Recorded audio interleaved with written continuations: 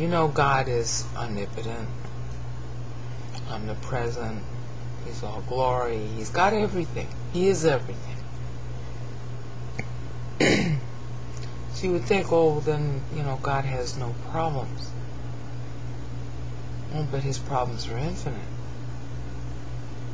The glory of God is that although the problems are infinite, he solves them all. That's the glory of God. Ephesians 1:15 through 23 puts it this way: filling all in all. That's how he solves all the problems. He, infinite God, creates. The minute he creates, everything is short. Even if perfect, it's small. Okay? That's the problem. Anything God creates is insufferably lower than him, even if perfect. It's an infinity-finity dichotomy.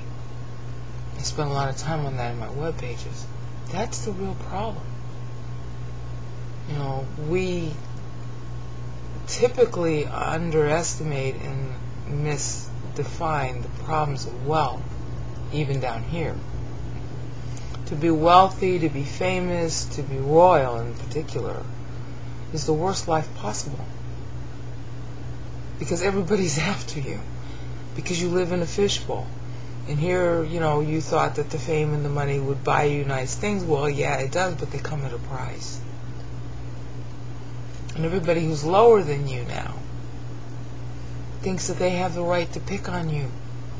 The atheist is always picking on God. Oh, God exists, he's bigger, he's bad, he must be, it must be bad because he's bigger than me. That's really the atheist problem. That's why he denies God. But we Christians are no different. We're constantly assigning to God our own little petty standards. And that's the way it is down here too. People who are wealthy are constantly viewed as being something they're not.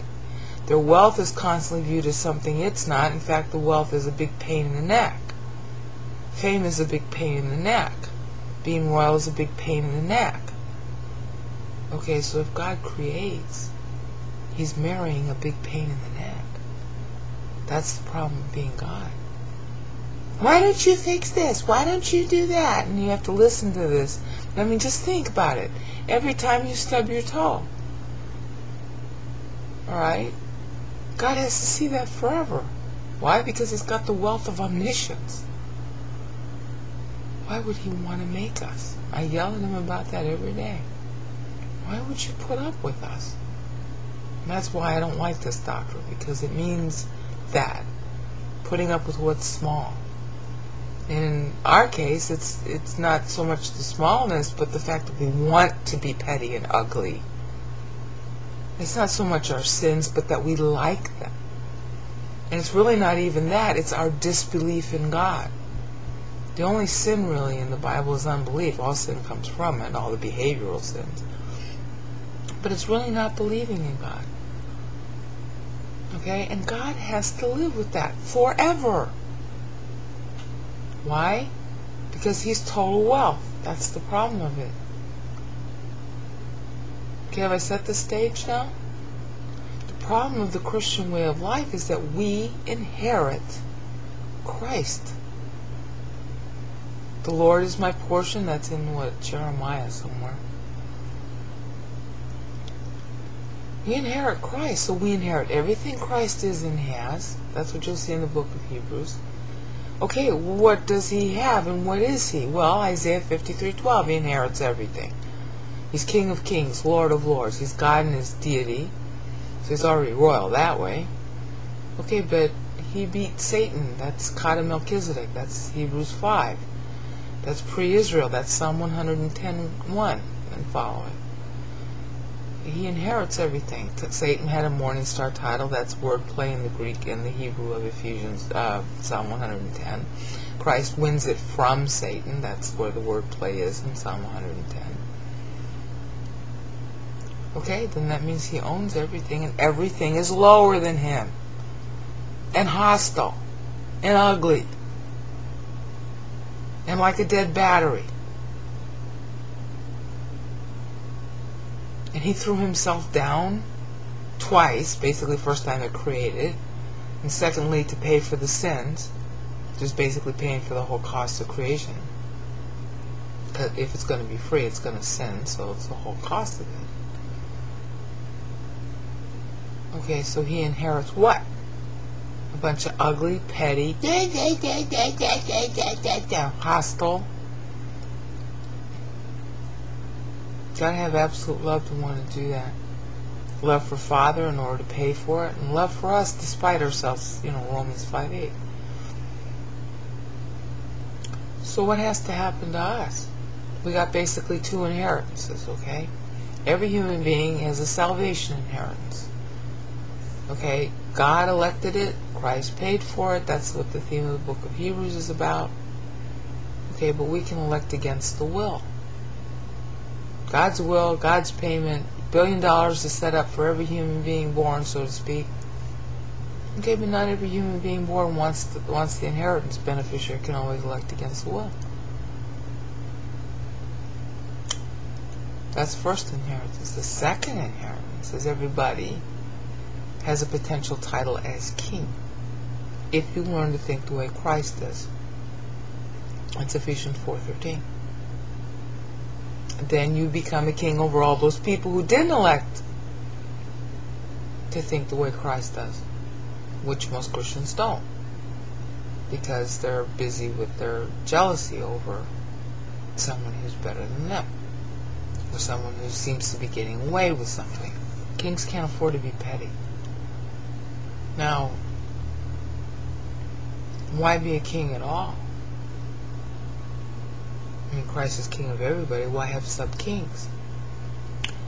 Because the idea of kingship is parental. The idea of kingship is love toward God, upward, and love towards your kingdom, downward. Just like Christ threw himself down for us and threw himself down for Father. So that way this whole learning, this whole rapport is really what it's about. Rapport with God means getting the character of God in you. Filling all in all. The Holy Spirit filling you with himself and his power, and filling you with doctrine. Filling you with Bible. Learning and living on Bible. That makes your soul change. It makes your soul become king-size. You lose your pettiness. You lose your religiosity. You lose all those childish ideas as you learn and live on Bible, with the Holy Spirit enabling it, so that you become king-sized in your soul. You become mature, you become grace-oriented, you become relaxed, and you inherit king-sized problems to go with that, because now all these people you know are lower than you. And on top of that, because you're representing Christ while you're down here, whether you grow or not, everything that happens in the world is your fault. If you're growing in Christ, it's your fault, so God blesses the world. If you're not growing in Christ, it's your fault, so God sends tornadoes, earthquakes, blah, blah, blah. Israel had to live with that. Go look at Leviticus 26. They were responsible for everything. Okay, that's the contract. You're a king in training. Your name is Crown Prince. Put your name here. So I'm Crown Prince Bray now. So if I don't learn the royal protocol, if I don't learn the doctrine right, and that's not even enough, but if I don't learn it rightly, then I'm held accountable, and people around me are going to get cursed. It's my fault, not theirs. It's never the unbeliever's fault. But learning it rightly isn't it either, just you parade around, I know this doctrine and you don't. Okay, well you just flunked.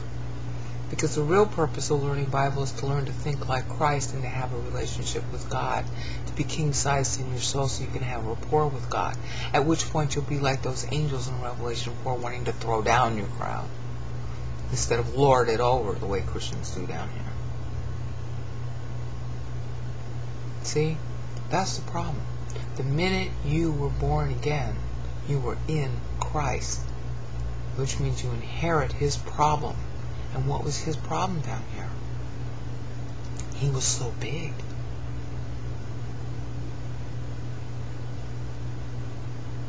So that's what this series is going to be about. It's the problem of being royal. It's the problem of being in training to be a king. It's a problem of parenting. It's a problem of being responsible for everything. And the minute you were born, it's all your fault. And how could, you're totally wealthy? That's the real problem of the Christian life. And the book of Hebrews outlines that. It's all because of his victory against Satan. Per Psalm 110:1, which is an entirely different contract from the one with Israel. So that's what we'll be going over in the book of Hebrews. So smile. Your name is Crown Prince. Eat.